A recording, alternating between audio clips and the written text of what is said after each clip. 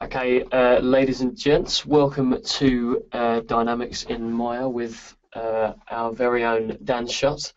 I'll keep this brief as we've been delayed today, but the webinar should be about 40 minutes long, and there should be a nice time, 15-20 minutes at the end for Dan to answer any questions. If anything comes up during the webinar, do feel free to tweet us if you may not want to leave your attention from one screen, so chuck us a tweet, or always feel free to message us after the webinar if something pops up. I will hand you over to Dan and you can press on. Okay, guys. Yeah, we're going to take a little look at dynamics inside Maya. Going to be looking at a tricky thing, which is emitting fluid from collisions. It's not actually something that Maya can natively do, so we have to kind of think a little bit outside of the box to get it to work.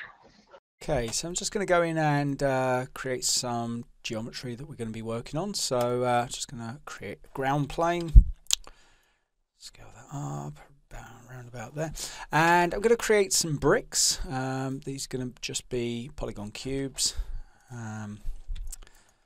Just want to set this to a width of 2, and let's just jump in here, just make a few duplicates. Move that up to 0.5. Now, one of the fortunate things about the way Bullet works, we can actually have our geometry literally sitting next to each other. So these edges are sharing the same space. Most rigid body systems will get a little bit upset about that, but Bullet is actually pretty fine with it. So let's just create a few of these. 3, 6, 7, 8, 9, 10, 11, 12. 13, that should do. And I'm just going to duplicate some more up, and actually I'll group that and just move that down 0.5. Whoops, sorry, wrong way. 0.5, 9.5, and just grid snap that across a little bit as well. Okay, so now I've got those. Just going to duplicate and group the duplicate, and let's have a few copies of these. So 1, 2, 3, whoops,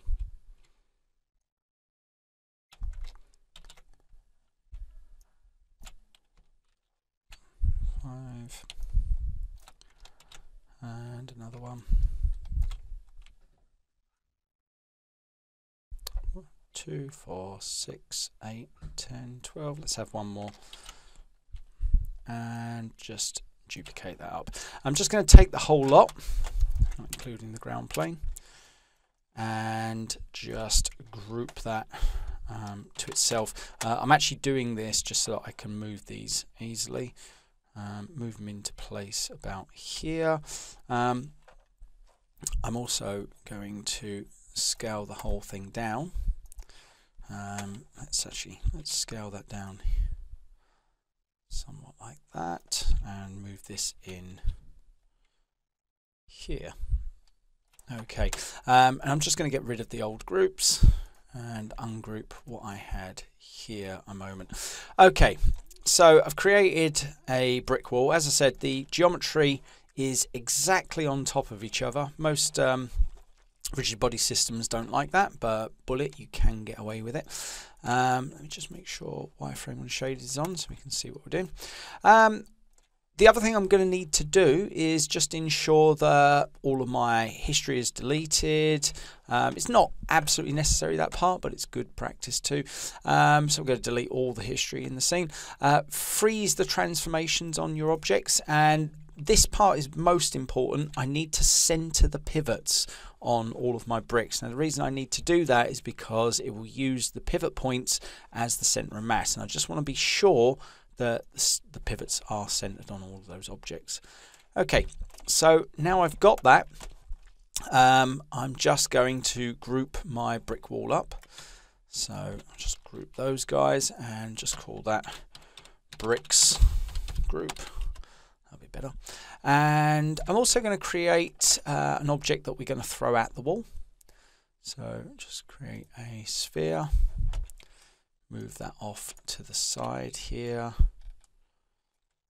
And now we're ready to start applying our rigid bodies. Now, as I mentioned, we are going to be using Bullet to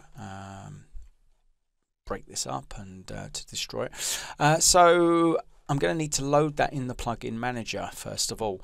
I'm just going to go to Window, Settings, Preferences, Plugin Manager, and look for Bullet. There we go. Just going to load that and make sure it's loaded next time. There we go. Okay, and in my Dynamics menu set, you should see, there we go, we have Bullet. Okay, so I'm going to apply the rigid bodies. Now we need two types of rigid body for this. First of all, we have our passive rigid bodies. A passive rigid body is an object that objects can collide with, but isn't actually going to be affected by any fields or collisions itself. So that would just be things like walls, floor, ceiling, anything that you don't want affected but you want objects to bounce off of. So I'm going to select the ground plane and going to go to Bullet and going to click on the box next to Create Passive Rigid Body.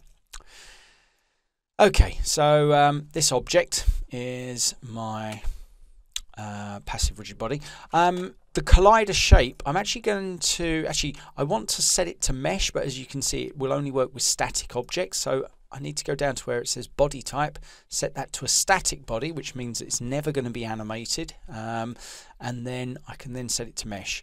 Now, another thing that I also need to be aware of is the collider shape margin. I mentioned earlier that our object is able to sit exactly in the same place as other objects. They can share the same space. Obviously they can't intersect, but they can share the same space. Now we have this collider shape margin attribute. This basically expands the collision shape outside of the object. Now in order for our objects to be able to share the same space, I need to make sure the collider shape margin is set to 0. So I've just set that to 0 and now I'll apply and close that. Cool. Okay, now the next type of rigid body is an active rigid body. I'm going to make my ball an active rigid body. So an active rigid body is just a rigid body that can be affected by things like gravity, fields, things like that, and can also be collided with and will be affected by those collisions.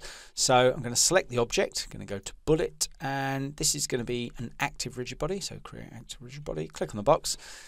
Once again, I need to set the collider shape and so on. So this time, technically I could use a sphere. It is a sphere after all. However, I'm going to use a hull. A hull is basically like an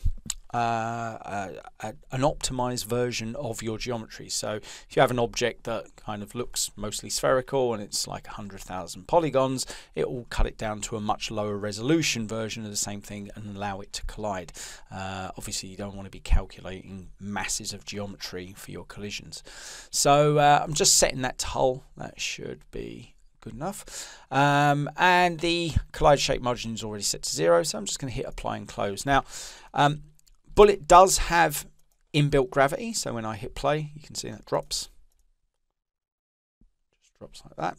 A little bit boring at the moment. Also, my playback appears to be, there we go, maximum playback speed is set to 3, which means that it's not playing back in real time. So I'm just going to make sure that's set to real time, so I am seeing the motion as it should be. There we go. So that's how it should be dropping right now.